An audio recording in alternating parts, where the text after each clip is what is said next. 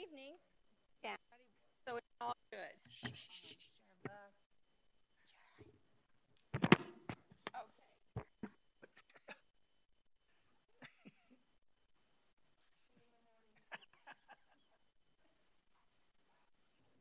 All right. I'm sorry. A little echo on that one. Well, thank you for joining us tonight. Just to remind the council, there's a work session meeting following the CFD meeting, and then there is a regular meeting that must start at 6 p.m. due to a public hearing. After that meeting, you will have a special meeting. So with that, we're going to call this joint CFD agenda to order. Have everyone but Bill Stipp. So what I need a motion from a board member or the vice to excuse board member Stipp from this meeting. Do I hear a motion? So moved. Second. I heard a motion by board member Campbell and a second by board member Loretano. Roll call vote, please.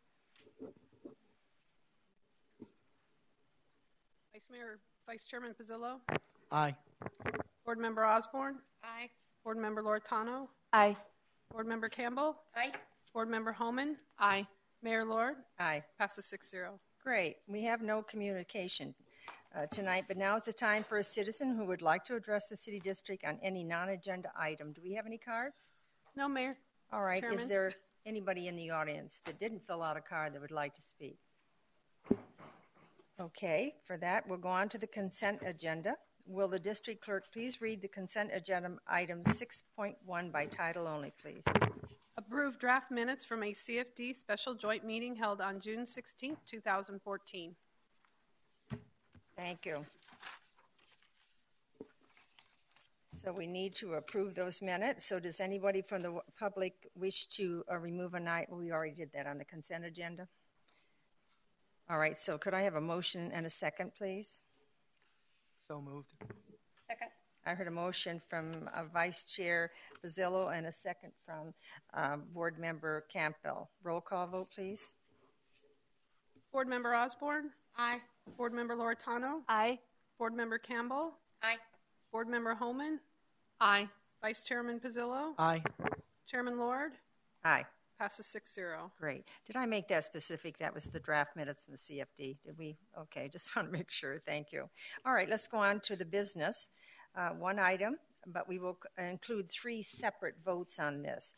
So the one item on business tonight is a public hearing for the feasibility report submitted in connection with the proposed issuance of a not to exceed $6 million of special assessment bonds for Estrella Mountain Ranch.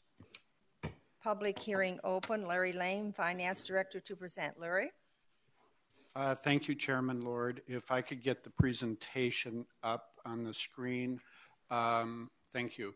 And as that's coming up, I want to start by introducing the finance team that's here plenty tonight. They're in the audience, most of whom you've seen before, some of whom you've just seen the names, and pleased that they're all here. First of all, representing the underwriter, the firm is Stifel Nicholas. Bob Casillas is the underwriter that's present. And then bond counsel representing the underwriter from the firm of Greenberg Traurig is Michael Cafiso and Paul Gales. The assessment engineer that does the assessment methodology is David Gue.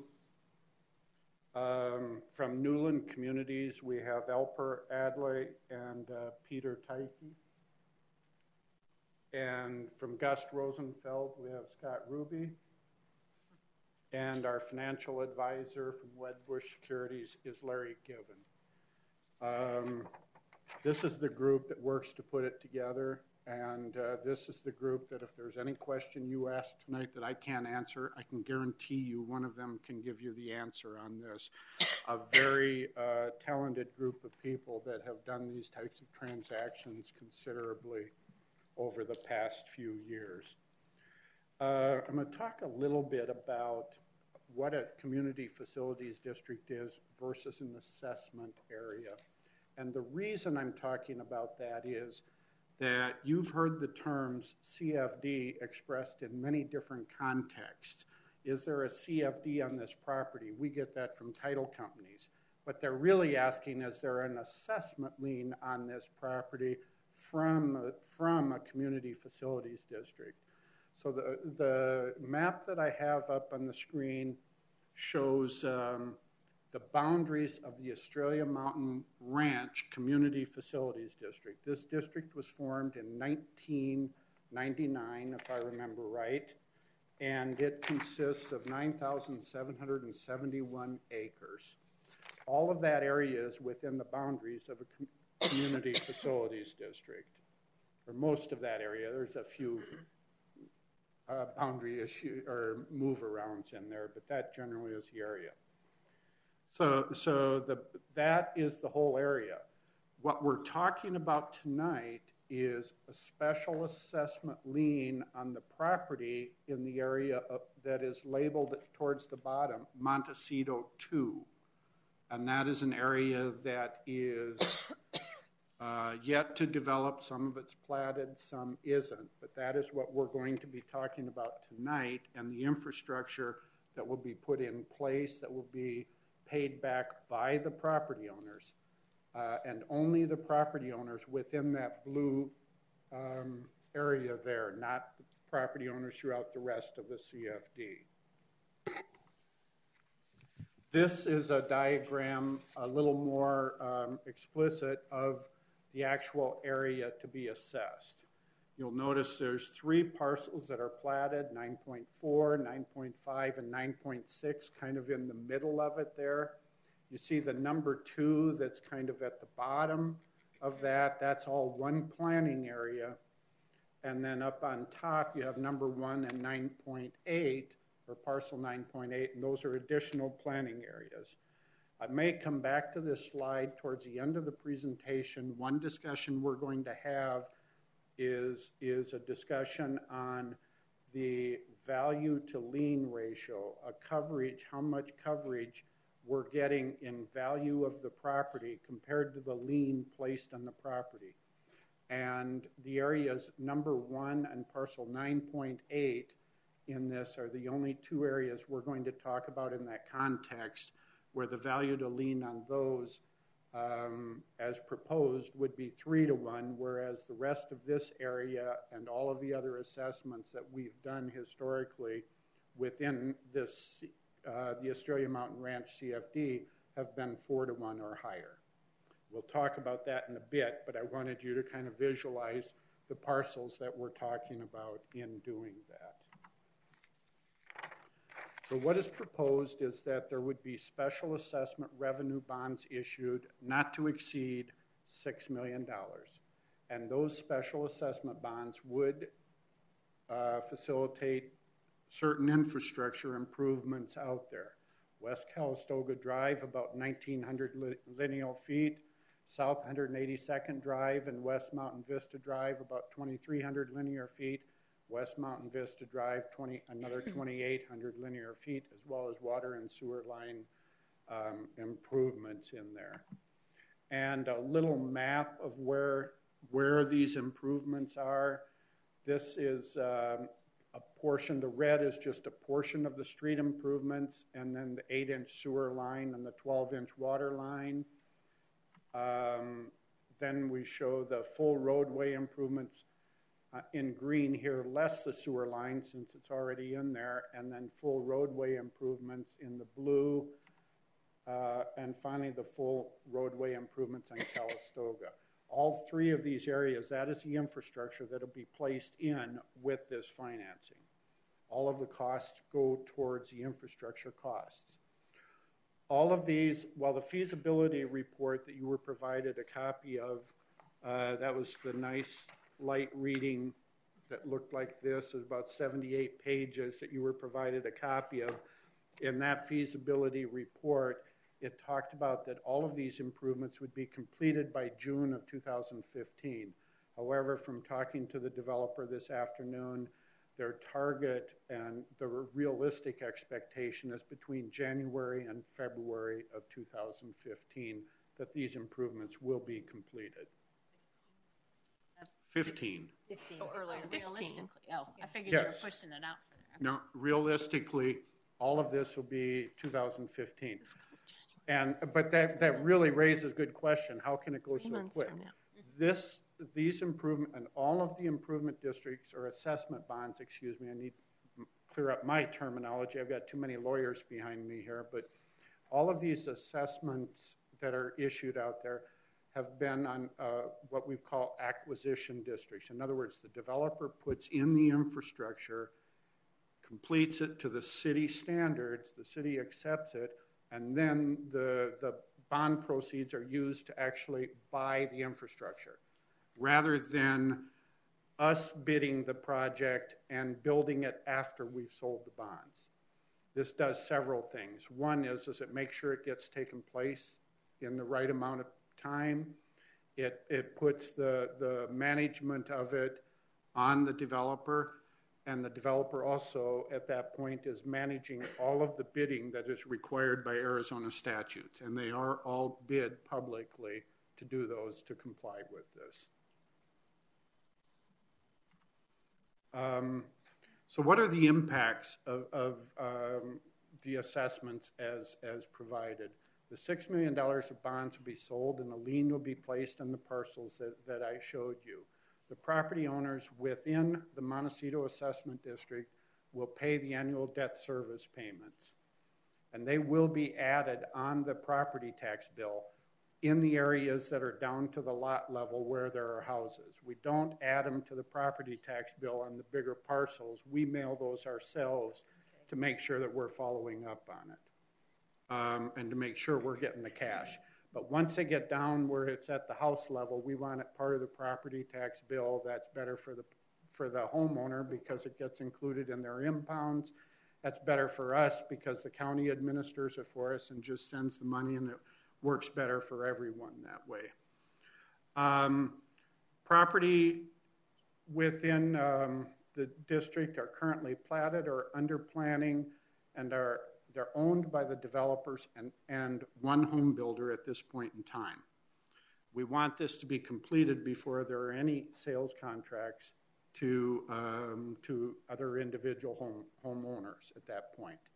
There will be disclosure, a disclosure pamphlet issued to every home buyer by the builders that will disclose the existence of this lien. And that has happened on all previous assessment bonds that were issued out there, or assessments, that there is a disclosure that identifies what the obligation is and how it impacts their property, how it's paid, and that type of thing.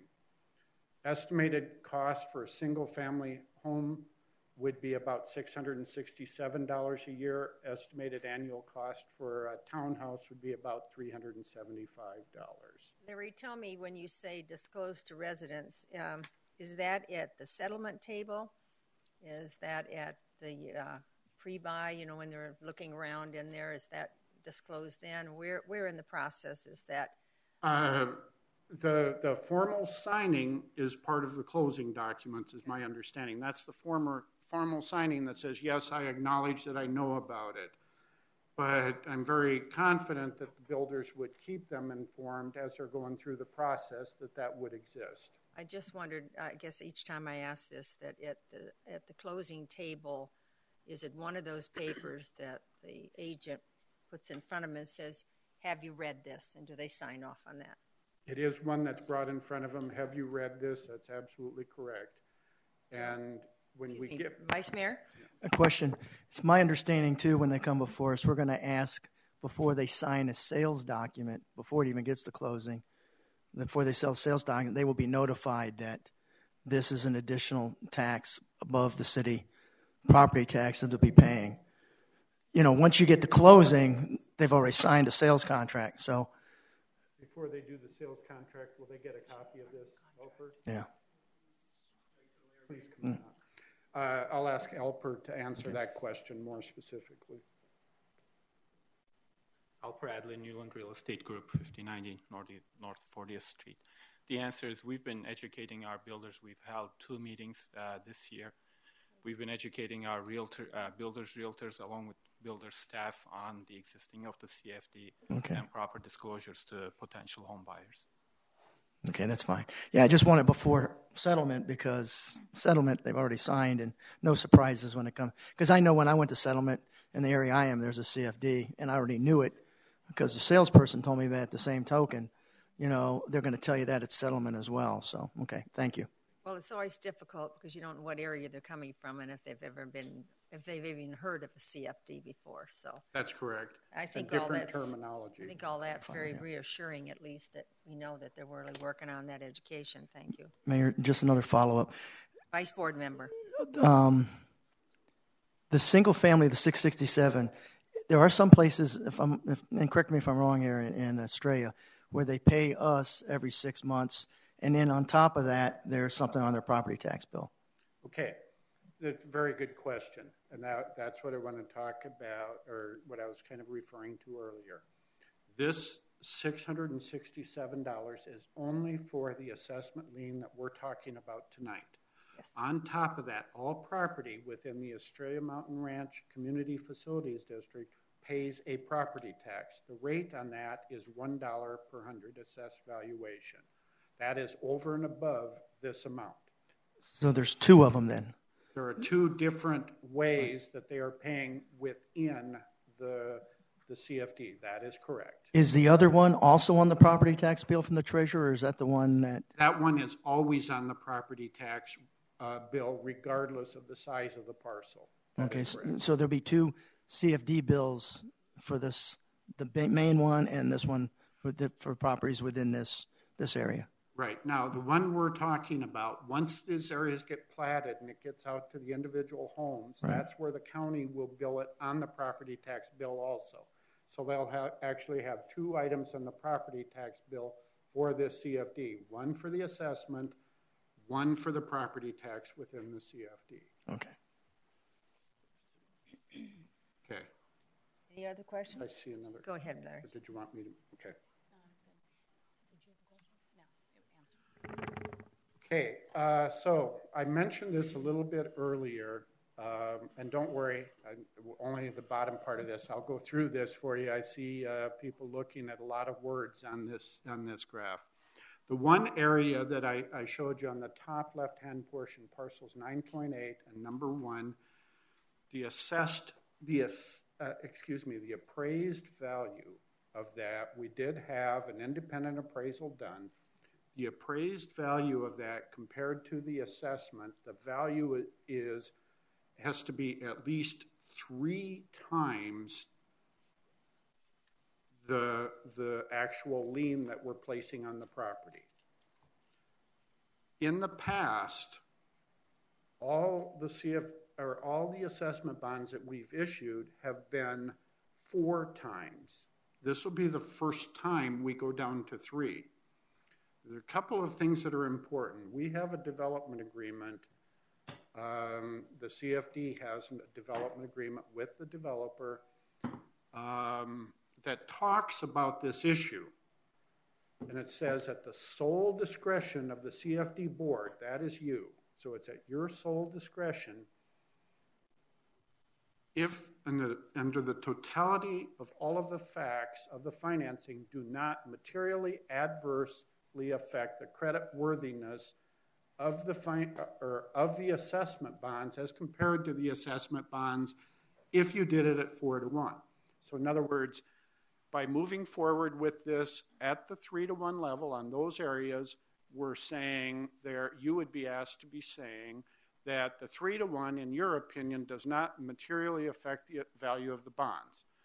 Well, I'm going to tell you, I don't think any of the 6 of you feel just from that statement like, boy, that's a statement I can make real easily, comes within my expertise and so forth. So what I've asked is I've asked Bob Casillas, representing the underwriter. The underwriter is the person, is the firm that sells the bonds. And I've asked Bob to come up and address this with you to give you his take on the sale of the bonds and whether or not this adversely impacts it, so that you have a basis that you can make that consideration. So it's okay, unless you want a question of me first. I'm No. going to stay here, of course, but I'll ask Bob to come up right now. Bring Mr. Casillas up, that's fine. If you would, please.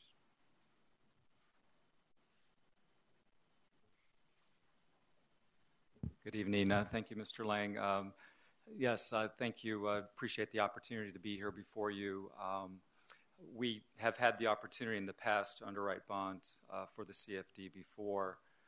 In addition, our firm for other public agencies, not only in Arizona but across the country, have a lot of experience underwriting CFD bonds. So when we look at a particular project or underwriting bonds, there are a lot of various factors that we look at, and some of them I just wanted to observe to the board.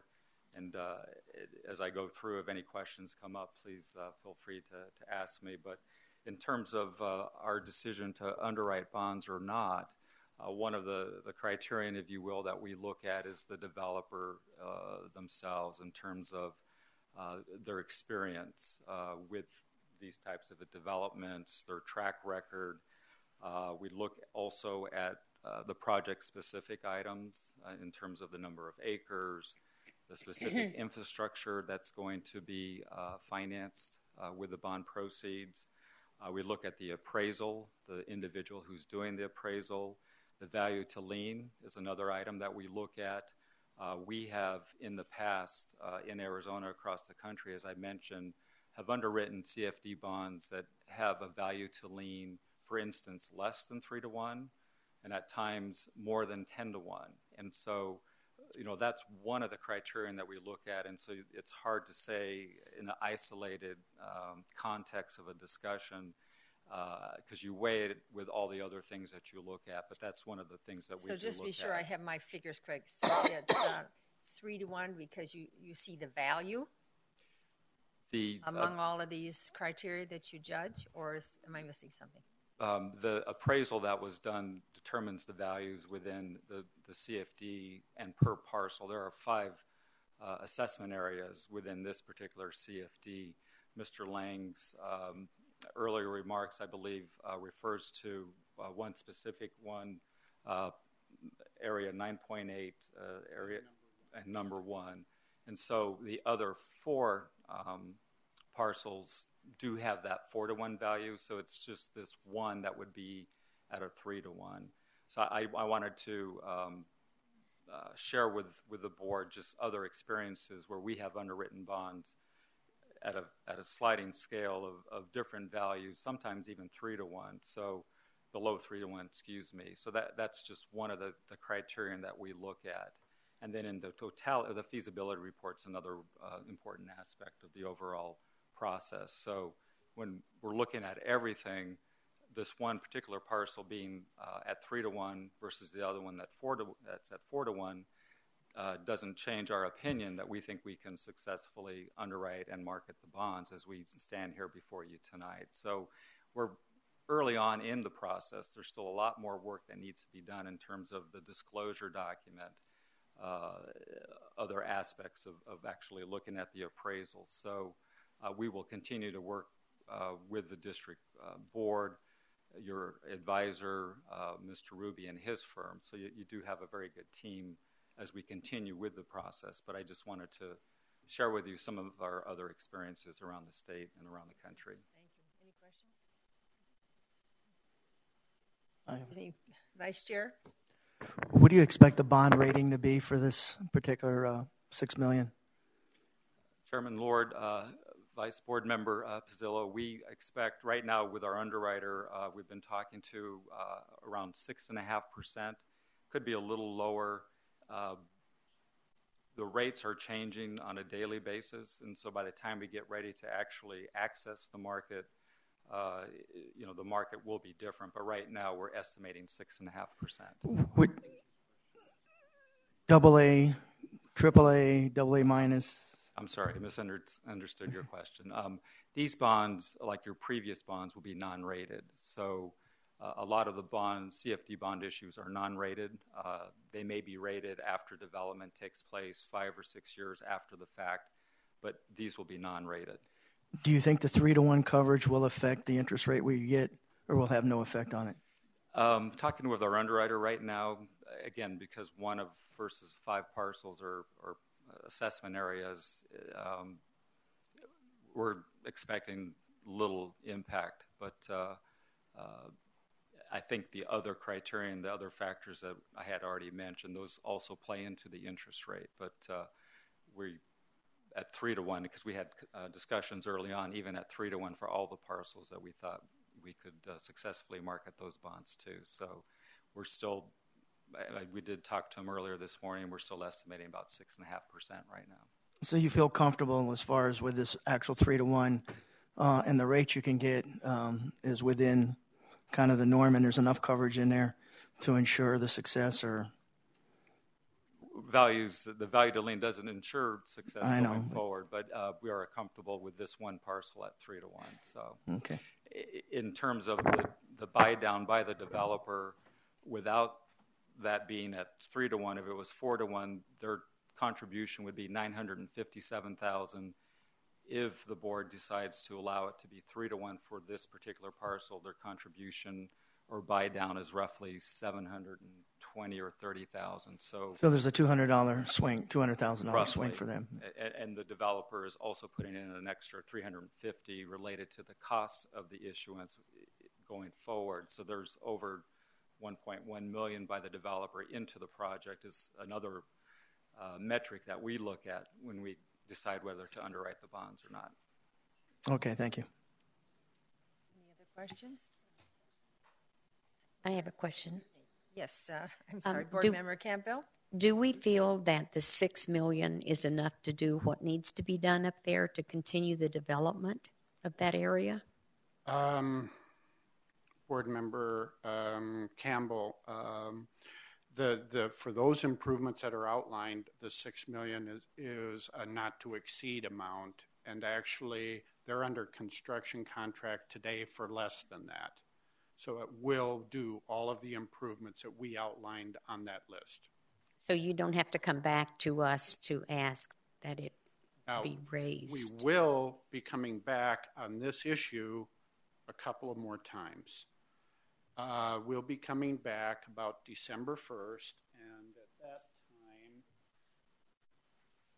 we're going to be adopting an assessment resolution and a bond resolution.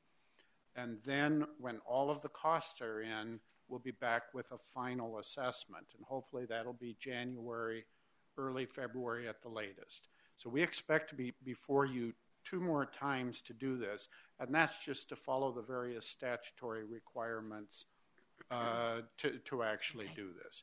I also would like to, because I forgot to in my presentation, point something out for everyone in there. I mentioned the townhomes. There is an assumption of about 120 townhomes within this area, and an additional for some property that is actually not zoned commercial, but planned to be commercial. An additional 50 townhomes were assumed to be there instead of commercial as a placeholder. So moving forward on that, that's a key assumption in case that's an area of concern for everyone. All right, Board Member Osborne? Larry, just to clarify, parcels 9.4, 9.5, and 9.6, I know they're platted here, but are there actual homes there? Those have not been built, correct? My understanding is that all of this property is owned either by the developer or by one builder that has a contractual interest in it. At the time that the bonds are sold, everyone, or when we have the various hearings there, and including the final assessments, everyone who has an interest in that property has a right to speak at a public hearing. And that is why if a sales contract takes place, that person with that sales contract would have a right to speak at that point in time.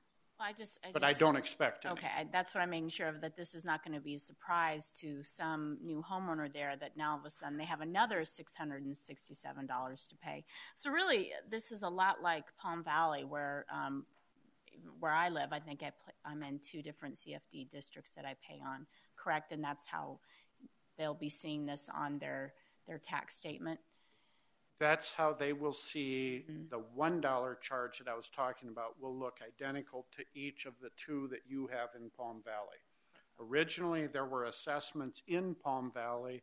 They tended to get paid off when the builder built the house. So I don't think anyone literally got the bill for it every 6 months. Okay. This one will look a little different because it'll show as a separate line item on their property tax bill, but it will show the amounts needed for this assessment. Okay. Thank you. Any other questions?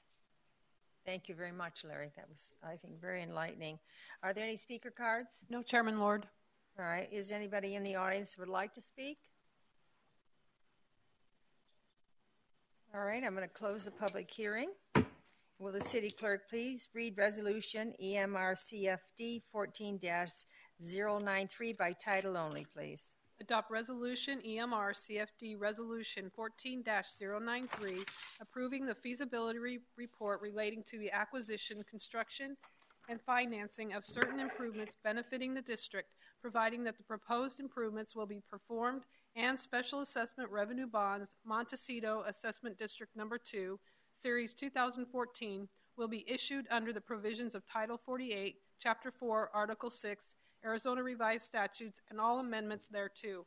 Thank you. Can I please have a motion and a second? So moved. Second. I heard a motion by Board Member Loretano and a second by Vice Chair Pizzillo. Open for board discussion. No discussion. Roll call vote, please. Board Member Loretano. Aye. Board Member Campbell. Aye. Board Member Stipp. Aye. Board Member Homan. Aye. Vice Chairman Pizzillo. Aye. Board Member Osborne. Aye. Chairman Lord. Aye. Passes 7-0. Before we go to the second part, I'd like to just announce that Board Member Stipp is now at the dais, and thank you. I know it was difficult to get here this evening. Appreciate you seeing you. All right, 6.12, will the district clerk please read resolution EMRCFD 14-094 by title only? Adopt resolution EMR CFD Resolution 14-094 declaring its intention to acquire and or construct certain infrastructure improvements forming Montecito Assessment District Number 2, determining that special assessment revenue bonds will be issued to finance the costs and expenses thereof, and declaring the improvements to be of more than local or ordinary public benefit, and that the costs of said improvements will be assessed upon the assessment district, providing that the proposed improvements will be performed and district assessment revenue bonds issued under the provisions of Title 48, Chapter 4, Article 6, Arizona Revised Statutes, and all amendments thereto. Thank you. Can I please have a motion and a second? So moved. Second. I heard a motion by Board Member Osborne and a second by Board Member Campbell. Open for board discussion?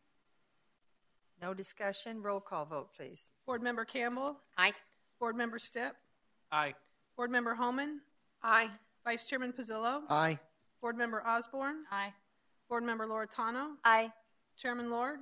Aye. Passes 7-0. All right, let's go to the third part. Will the district clerk please read resolution EMR CFD 14-095 by title only, please? Adopt resolution EMR CFD Resolution 14-095 ordering the public infrastructure project performed as described in EMR CFD Resolution 14-094.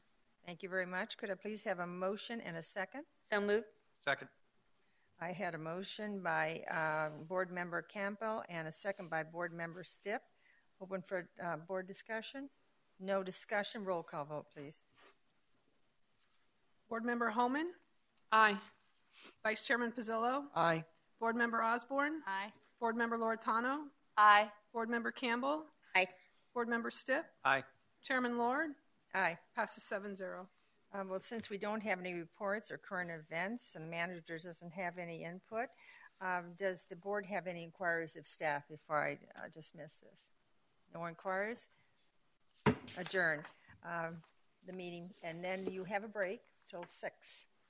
No, we have another. We work have another session. work session. Oh, Session. we're going to go Work on. Short one. session. Oh, okay. On All right. the